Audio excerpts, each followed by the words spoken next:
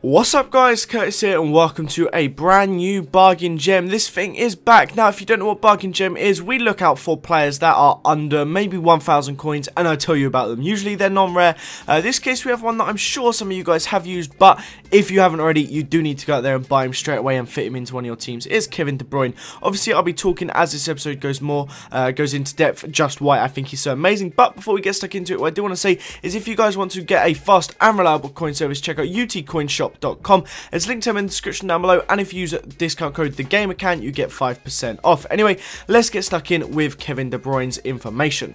So obviously his name is Kevin De Bruyne. He is a cam. He comes from Belgium and he plays for Chelsea in the Barclays Premier League. He is 5'11" in height, according to Fed, not always correct, but I don't know what it is in the game. And he costs around 800 coins on Xbox, and I assume around the same on PS3, probably 850 around that, because they're a little bit more expensive.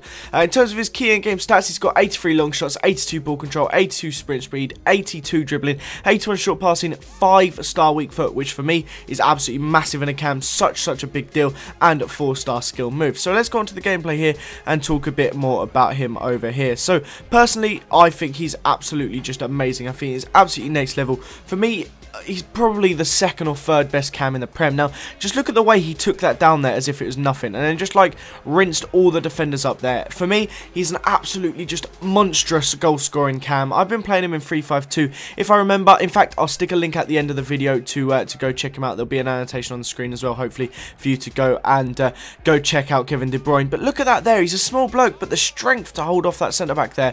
I think it was Walter Samuel as well. Absolutely just amazing there to be able to hold him off like that. Absolutely nothing. For me, he's one of the best cams on the game, and to be honest, I also think he'd be amazing centre forward because he gets forward a lot and his finishing is brilliant. He's so agile, he's so good on the ball. Obviously, like you could see just now, he has 82 ball control, 82 dribbling, 81 short pass, and these are all really good stats, especially for someone if you was to stick him in centre forward, so maybe in a 4-3-1-2 or something like that. Also, his really strange ability to bring the ball down out of midair. Now, I felt like I had to include that one. It wasn't the best shot, but the way he brings the ball down every single time is brilliant. If the ball comes up to him, chest, head, any of these heights, he's putting that ball right down to his feet. Here, obviously, that one he just bangs into an empty net, but I mean, the amount of times the ball will be coming over the top to him, he'll adjust his body just ridiculously, spin it round, and still always have it landing right by his feet 99 times out of 100, which for me was just such an amazing thing to have. He's not the tallest player, but you can bang the ball over to him and chances are he will actually be around to be getting involved. And look at that there, one touch, half volley finish,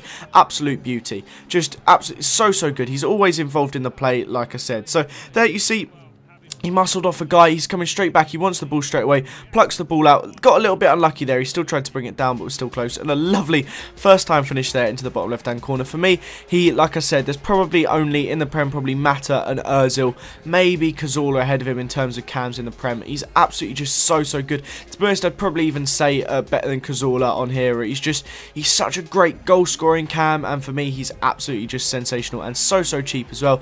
That makes him worth even more, and obviously being Belgian, you can include him in other squads as well, and that is why for me he gets a 9.2 out of 10. Absolutely unbelievable player, and yeah, I would highly recommend that you go and pick him up right now. So what I'm going to say quickly now, guys, on the screen now there is 2 links to 2 different videos. The one on the right is over to GTA on my second channel. You may have seen this first episode uploaded to my first channel, to my main channel, but I'm uploading the entire series onto the second channel, so click that link to go check out that. Click the link on the left if you want to go and see the squad builder that I built with this team. But that is the end of this episode, guys. Leave a like if you enjoyed it. Subscribe to this channel if you're new around here. Have a nice day, and I'll see you guys next time. Bye-bye.